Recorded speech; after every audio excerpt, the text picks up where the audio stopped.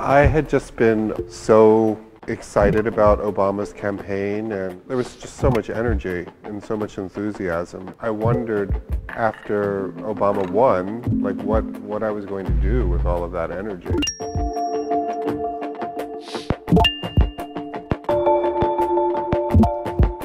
I thought it would be nice to document the presidency. I wake up, it's a new day.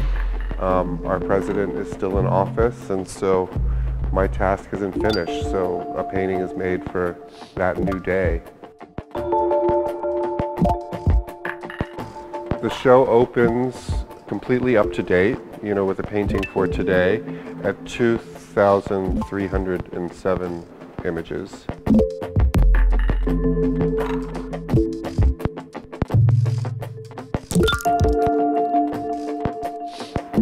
When the project is complete, the total will be 2,922 days and images.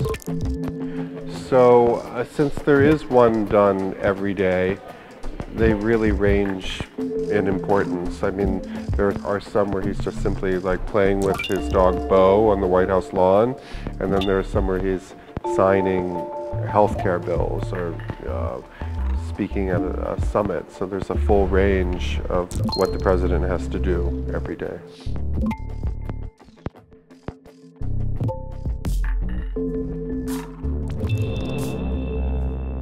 I love Google image search.